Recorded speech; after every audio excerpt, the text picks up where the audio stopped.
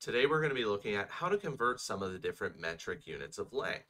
And as you can see here, we're going to be looking at converting millimeters, centimeters, meters, and kilometers.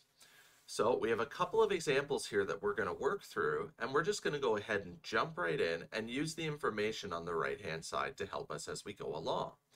So in question number 1, we're being asked to convert 4 kilometers into meters. So looking at our info on the right-hand side here, we can see that each kilometer has 1,000 meters in it.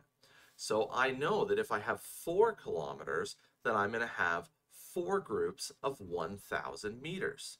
So whenever I'm looking to convert kilometers into meters, I can just multiply the value of my kilometers by 1,000.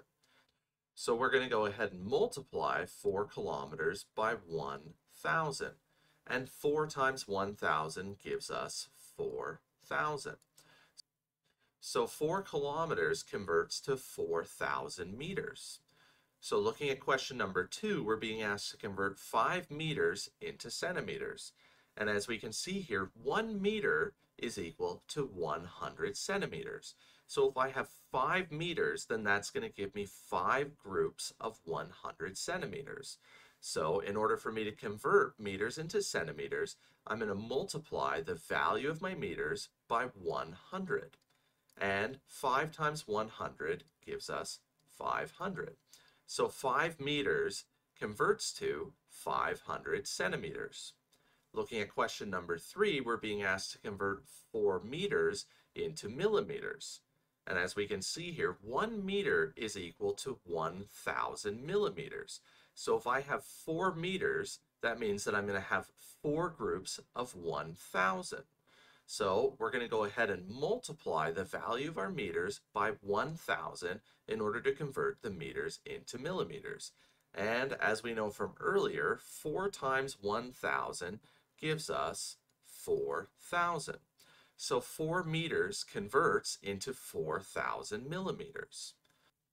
So for question number 4, we're being asked to convert 32 centimeters into millimeters. And I can see here that 1 centimeter is equal to 10 millimeters. So I know that I'm going to have 32 groups of 10. So in order for me to convert centimeters into millimeters, I'm going to multiply the value of my centimeters by 10. And 32 times 10 gives us 320. So 32 centimeters converts into 320 millimeters. So for question number 5, we're being asked to convert 80 millimeters into centimeters. And you remember from the last question that 1 centimeter is equal to 10 millimeters. So in order for me to convert 80 millimeters into centimeters, I need to figure out how many groups of 10 I can make out of 80. So I'm going to divide 80 by 10, which is going to give me 8, because I can make 8 equal groups of 10 out of 80. So 80 millimeters converts to 8 centimeters. So for question number 6, we're being asked to convert 900 centimeters into meters. And as we can see here, 1 meter is equal to 100 centimeters. So if I'm looking to convert centimeters into meters, I need to figure out how many groups of 100 I can make out of 900. So I'm going to divide 900 by 100 in order to convert it into meters.